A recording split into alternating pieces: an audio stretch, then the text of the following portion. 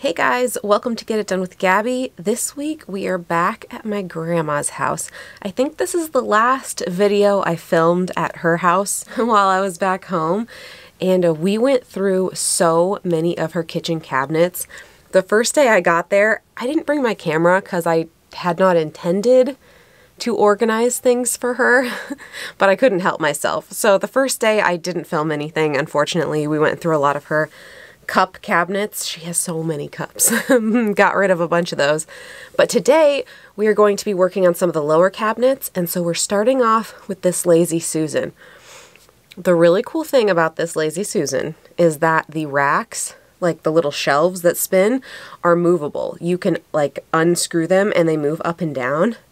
So the first thing I did was, my grandma cannot get down underneath this. She didn't even know what was under there, like way back in the back. So I pulled everything out and then moved the rack all the way down, because there's no reason to have space or anything under there if she's like not usable space for her. So I moved that down, and then I did a deep clean on them because they have not been clean in a very, very long time. So I scrubbed all those down, got them all clean, and then after that, I just had everything sitting out, and then I had my grandma come over and we went through everything, removed expired things, and then she kind of explained what each of the containers were and all that stuff so I could get it organized properly.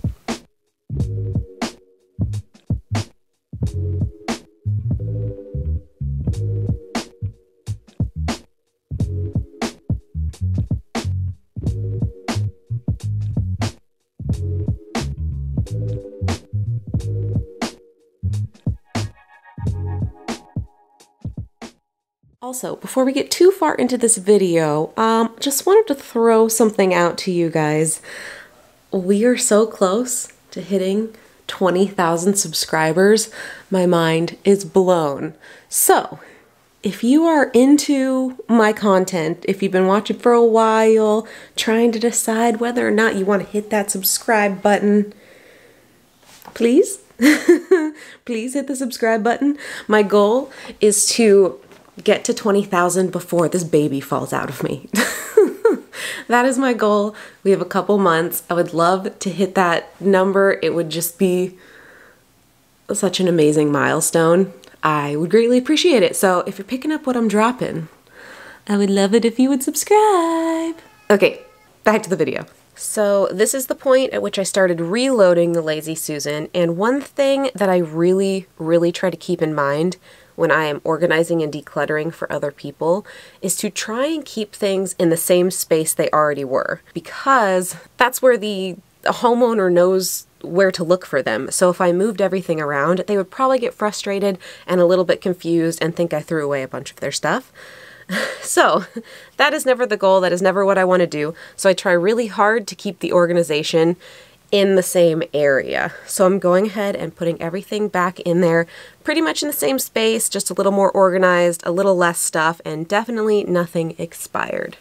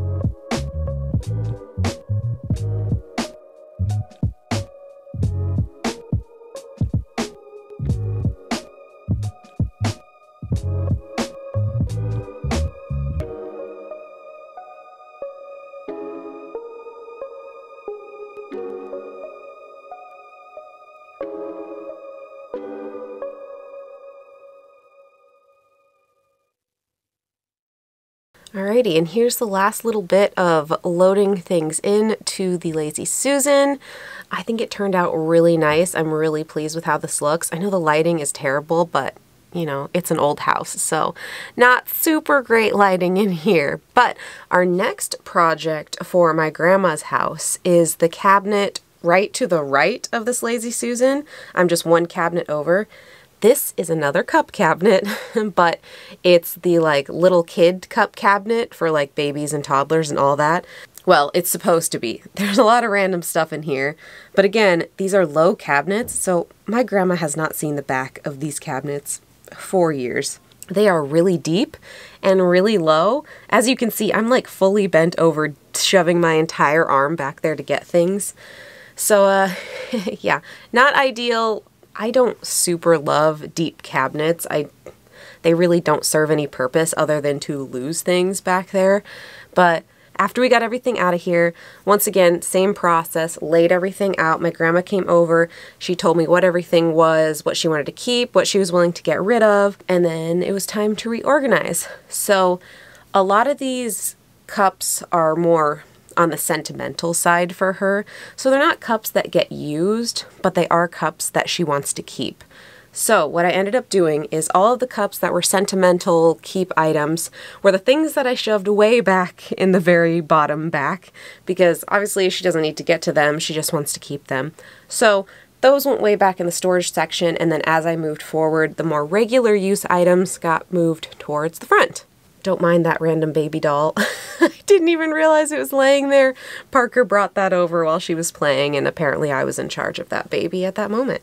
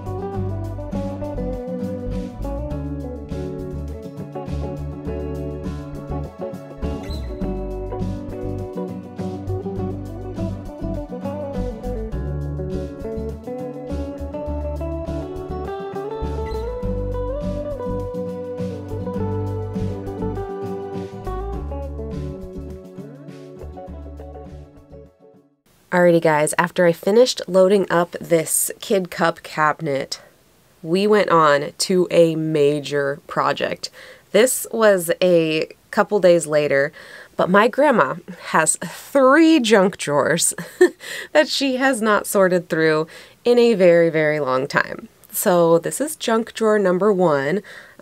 This one is the least cluttered. It's the most used for sure, but I just went through each drawer, pulled absolutely everything out, and we made a gigantic mound of junk drawer stuff.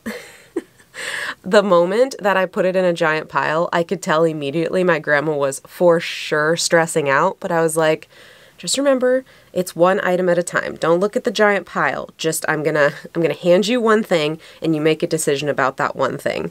So that's kind of how we did it. I laid everything out and I brought her a couple things at a time so she could look at them and decide. And then what I also had her do was, as she was deciding what she wanted to keep and what she wanted to get rid of, was to kind of organize the keep stuff into sections, because what we ended up finding were a lot of duplicates of things, which obviously with this giant pile that's going to happen because you lose things in all of those drawers. So I scooted the trash can right up next to my grandma so I could hand her things and she could just throw them if she didn't want them.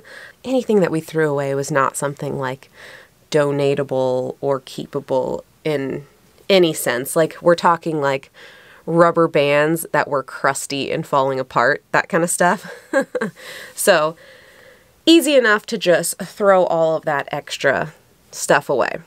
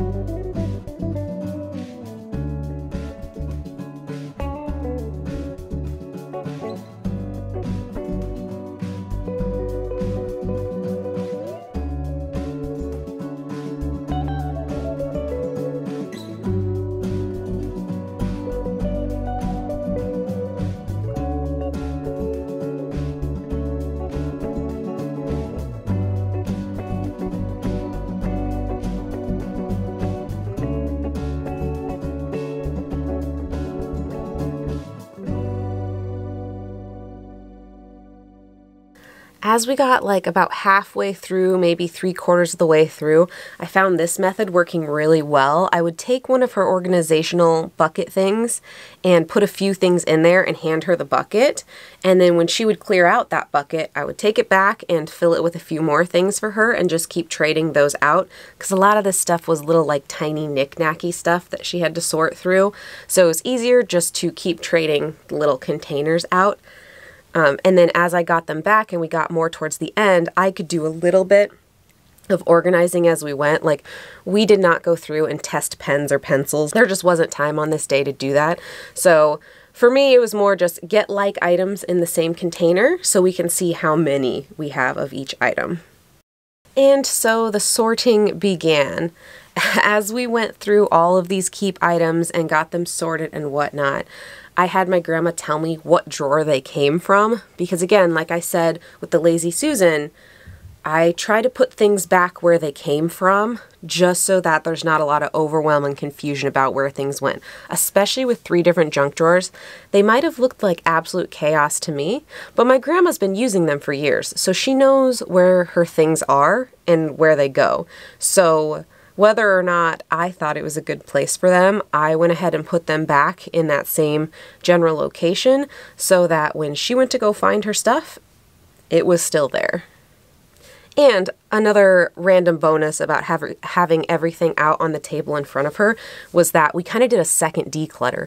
After we did the initial get rid of trash and stuff, then she could see all the like items she had and go through them. Like all those little Christmas light things were really old, just got rid of all of those because she has such a huge stash of Christmas supplies downstairs. She does not need a container of replacement lights upstairs. I assure you she has plenty downstairs. But anyway, things like that, just little cluttery things that have just been shoved in the back of the drawer for a really long time. We did a second pass and got rid of even more stuff.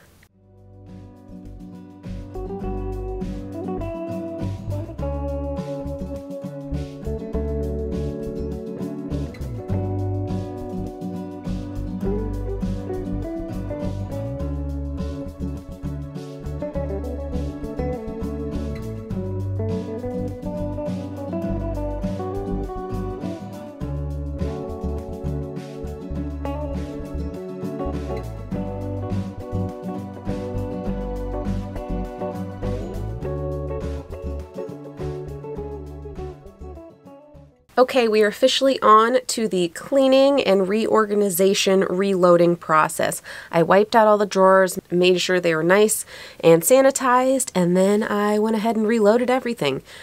This drawer, this was the first drawer, so again, not as bad as the other two, but I was so excited about how these turned out, and my grandma was too.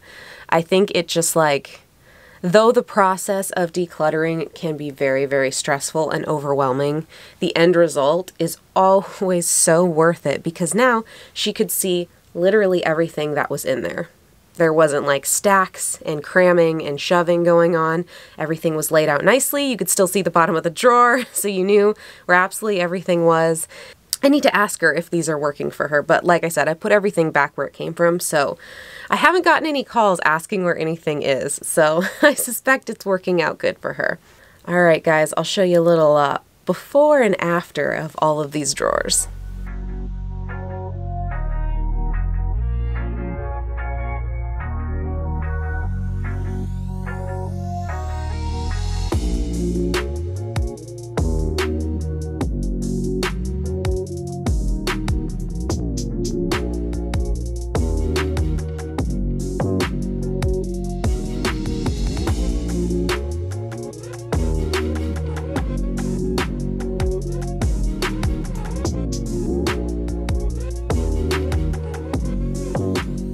Alrighty, final project of the day. Hello, lighting change. We're at my dad's house now, and I'm gonna do his Lazy Susan. His Lazy Susan's a little different, definitely more packed, and they seem to have an issue with letting things just expire in here and not realizing they have like 5 of the same item. So there's a lot more stuff that we threw away, unfortunately, from this cabinet, but I like to do a little organization every time I'm there. Same process as before, unload everything, but for this one, I was checking expiration dates as I went. So once I get everything pulled out, I already have the throwaway pile completed. So I will show you that here in a second.